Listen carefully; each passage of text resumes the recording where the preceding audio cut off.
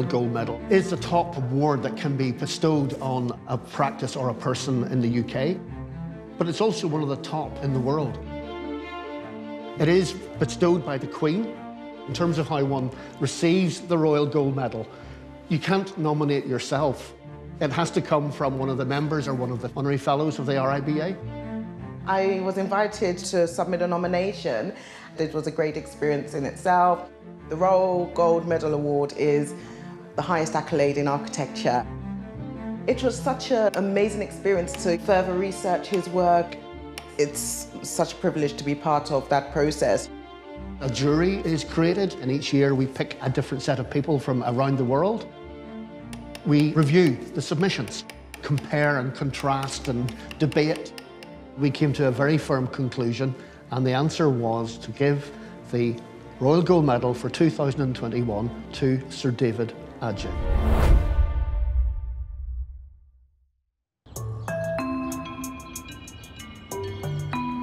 Architecture wasn't one of those things where, as a young child, I knew exactly what to do. It really came as a sort of young teenager. The first prompt was my art school teacher, who sort of said to me that I was creatively very capable, but I didn't pay any attention to it. I was too busy obsessed with science and maths. And this incredible art school teacher just said, you should pay attention to this side of yourself. He was always the sort of quiet voice. And everything changed from there. I think a good architect is both a constructor and an artist at the same time. You oscillate between two worlds. I think as a student, I was completely inspired by all these great names that were in architecture. Wouldn't it be amazing to be able to do what these incredible names have done? Winning the bronze medal as a young student was a sort of validation for my parents, really. I remember just running to tell my mom, like, look. That medal really unshackled me from the burden of having to prove that this was the right track. It sort of allowed me to have that freedom early. It sparked the sense that I wanted to use architecture, not just as a sort of building art form, but also for a social change and social justice embedded in its DNA. His architecture is about place, but it's also about people. It's about dignity, and it's about the understanding of how we root ourselves individually and as community within the built environment. His values are deeply, deeply rooted in ideas of how architecture is aligned with justice, creating equity for people in communities, in places across the globe. What he has done is demonstrate how architecture and what architects do can change and improve lives of ordinary people. It's coming back in 20 years and 30 years and seeing how generous it has been, how it has been adapted by the people that have used it. Everything that he does has to resonate. It means you have to be very courageous, self-assured, total belief in what he's doing. Our friendship is based on common interests and mutual respect. We had to develop a healthy amount of ambition, self-confidence, self-belief, mutual support of each other to say that actually we're really aware of certain barriers, but also knowing what we had to offer, what David has to offer, is something that was texturally, uniquely different to anything else that existed. Being absolutely convinced that what he had to offer was what people really, really needed.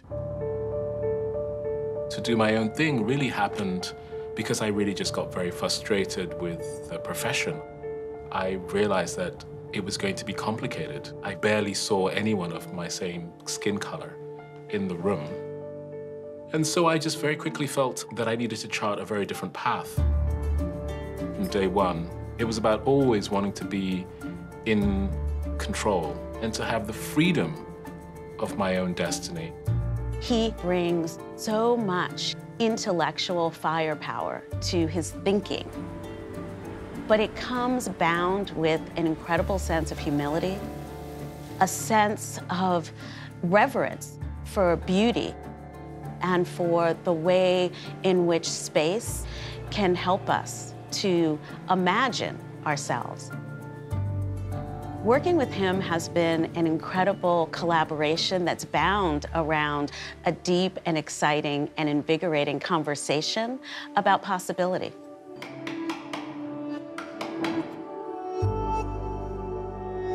It would be incredible to achieve even half of the feats that David has achieved. But for me, the main achievement is inspiring a whole generation of designers, giving the younger designers the momentum and drive to start talking about their particular cultures, speak about their experiences, and give it the legitimacy it deserves. Seeing someone like him do that really makes me think, wow, there is no limit to what I can achieve, and there's no limit to where architecture can take me and the impact I can make to the world of design and society as a whole. The RIBA Gold Medal win for Sir David Adjaye is bigger than Sir David Adjaye, the individual. It's a collective win, or I'm claiming it as that anyway. It's a win for Black architects that have come before and paved the way. It's a win for those of us in the profession now trying to forge a way. And it most definitely is a win for those that are still yet to come. It's absolutely fantastic. There's a generation who have the opportunity to remake the world. And I just think that that is a renaissance. The younger generation coming up are in this opportunity to really define what the built environment is going to be about for future generations. And I just think that that's so exciting. Architects who are looking for ways in which they can be part of this movement and this renaissance. Think about the diversity that you have in the office. Think about the gender balance. Look at the diversity of the opportunity of people that are out there, and to want to reflect that in our practices so that we make a world that is reflective of the opportunity of all people. David receiving the Royal Gold Medal, it aligns with this change of direction of the profession. David, if I may ask you to come and join me on stage to receive the 2021 Royal Gold Medal. And I'd like to think that when historians look back, they see this widening of the ideas of what architecture is and what it can achieve.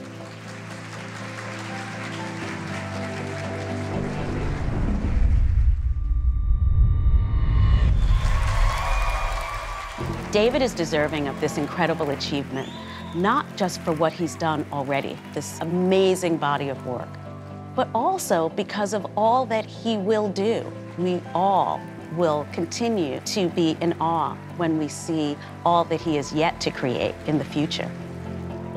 Once you are given this level of recognition, you're given permission to take on more projects and more responsibilities. Somehow he's able to mature into a sense of confidence that he can reveal himself. He's not making buildings, he's trying to reveal his soul. And I think that's a very generous thing to do. I, as a young student going to the RIBA and looking at that wall, actually never imagined that my name would be on it.